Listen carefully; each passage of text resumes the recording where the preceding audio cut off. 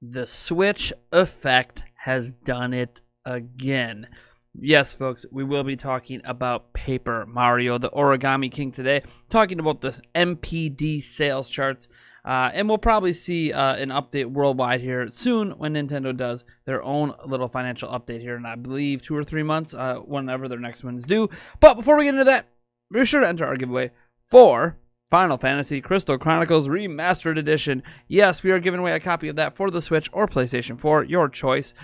We will pick a winner at the end of the month. To enter, all you need to do is comment down below, like the video, subscribe to the channel, and hit that bell icon. All right, beyond that, don't forget, we're on our road to 50,000 subscribers, and if we can hit 50K before the month of November of 2020, I will give away a PlayStation 5, an Xbox Series X, or a Nintendo Switch that month. Okay.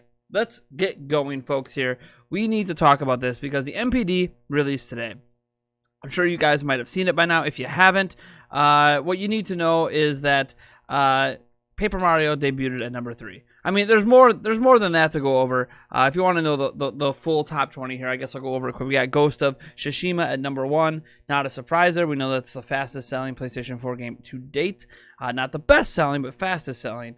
We have Call of Duty Modern Warfare at number 2, Paper Mario at number 3, Last of Us Part 2 at number 4, Animal Crossing New Horizons in at number 5, Ring Fit Adventure in at number 6, Mortal Kombat 11 at 7, Mario Kart 8 Deluxe at 8, Super Smash Bros. Ultimate at 9, Sword Art Online at number 10. We got Minecraft PlayStation 4 Edition at number 11, The Legend of Zelda Breath of the Wild at 12, Rainbow Six Siege at number 13, New Super Mario Bros. U Deluxe at number 14, MLB The Show at number 15, Star Wars Jedi Fallen Order at 16, Need for Speed Heat at 17, Marvel's Spider-Man at 18, Assassin's Creed Odyssey at 19, and then rounding out is Call of Duty's Black Ops 3 at number 20.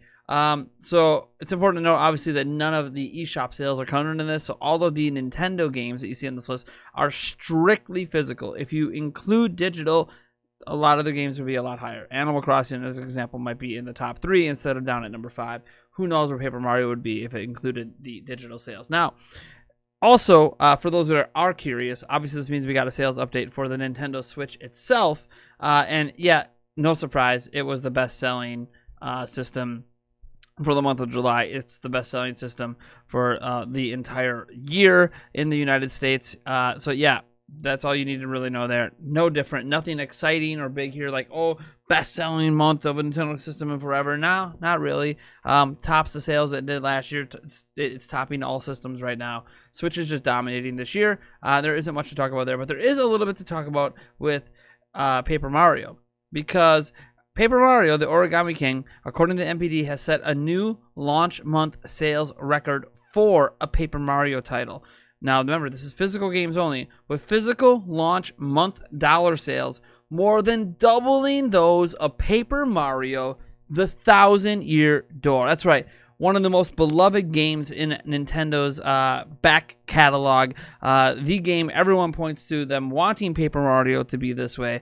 That was like the best-selling Paper Mario game ever, was 1,000-Year Door, until the Origami King landed and just destroyed those launch sales. So Paper Mario is likely well on its way worldwide, to be honest, to be the best-selling Paper Mario game of all time. I don't think this is a surprise, but there is some people excited about it and some people disappointed, and I think it comes from the two different Paper Mario camps.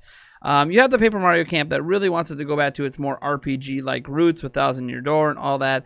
And then you have those people that really like what Paper Mario is today, where they seem to change the combat system every game. They seem to do different things with every game, and it gets away from the RPGs. It feels like there's a little bit less originality with some things, but more originality in other things.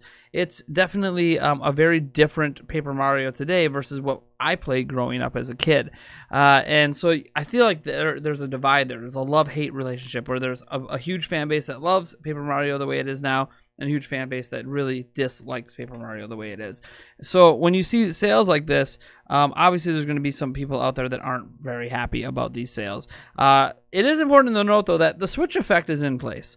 And to me, the Switch effect is basically anything Nintendo releases is boosted in sales on Switch in comparison to any other platform they've ever released in the market. And this is because of a pattern of behavior that has happened with all of their games that have released, whether or not they're the best game in the series or not. Obviously, you know, Breath of the Wild has more than doubled the best-selling Zelda game of all time in terms of sales. Super Mario Odyssey is way the hell up there. When you go back to the Wii days, you look at Galaxy. Oh, Galaxy did really well. I'm like, yeah, it sold almost 10 million.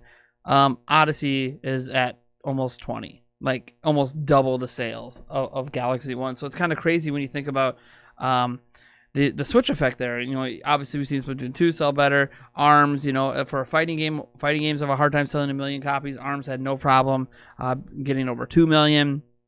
You've seen this with even Mario Tennis Aces being the best-selling Mario Tennis game of all time. You have Super Mario Party. Pretty much the list goes on and on of every game Nintendo releases, I think, except for the Yoshi's Crafted World, I think was one of the exceptions that didn't do it.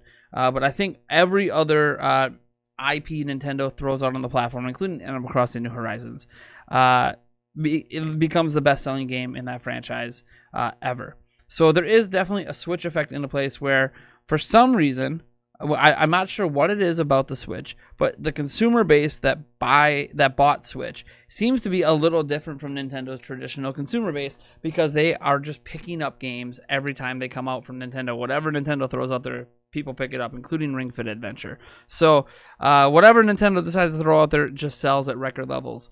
So I think that plays a role in this, but I also think we have to remember, if you look at the history of Paper Mario sales, it's consistently sold decently well. I'm talking like for a spin-off series that doesn't come out, you know, super often, it sells way the hell better than the Metroid franchise does. And Metroid's considered like a tentpole IP for Nintendo, but it doesn't sell well.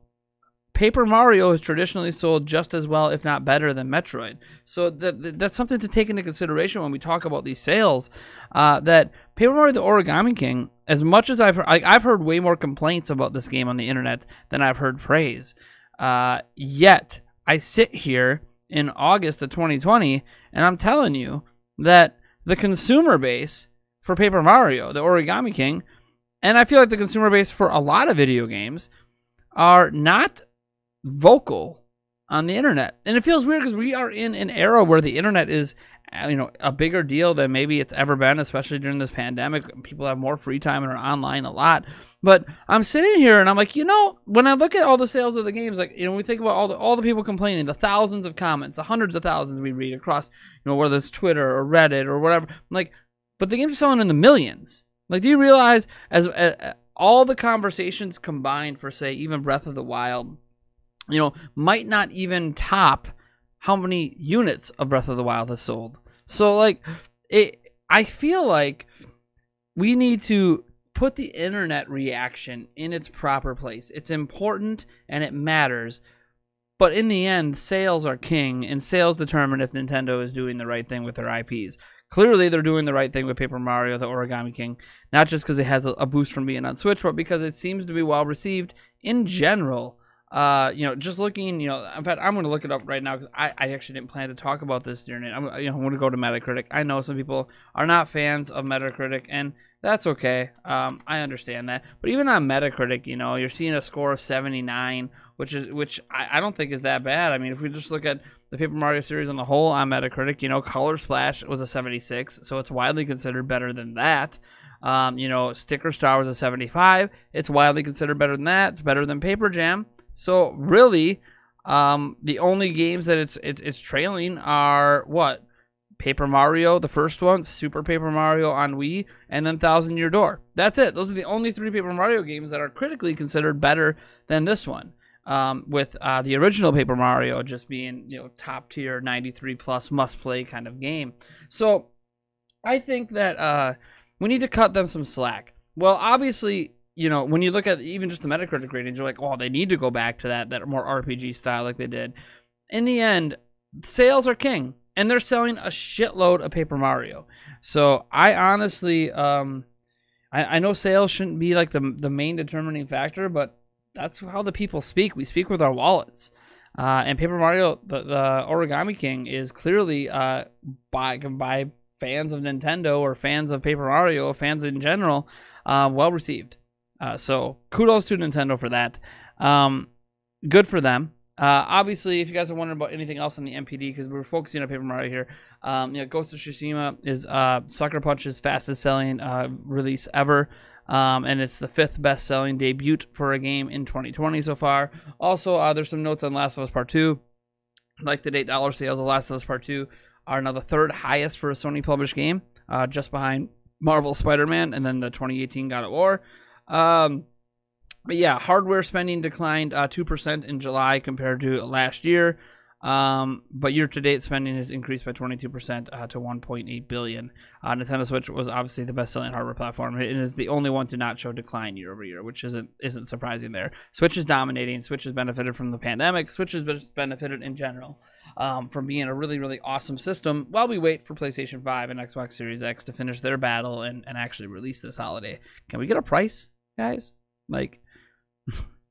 I mean, you have Digital Foundry throwing out there. They think they're going to be $600 systems. Maybe they will be, but I don't know. We'll see what happens. Anyways, folks, you let me know what you think about this all down in the comments below. Do you like Paper Mario the Origami King? Again, I feel like the general internet reaction to Paper Mario has been negative, but that doesn't necessarily mean that it's warranted. So let me know what you think down in the comments below. I am Nathaniel Rovajans from Nintendo Prime. Be sure to enter our giveaway. Help us on our road to 50K, and I'll catch each of you in the next video.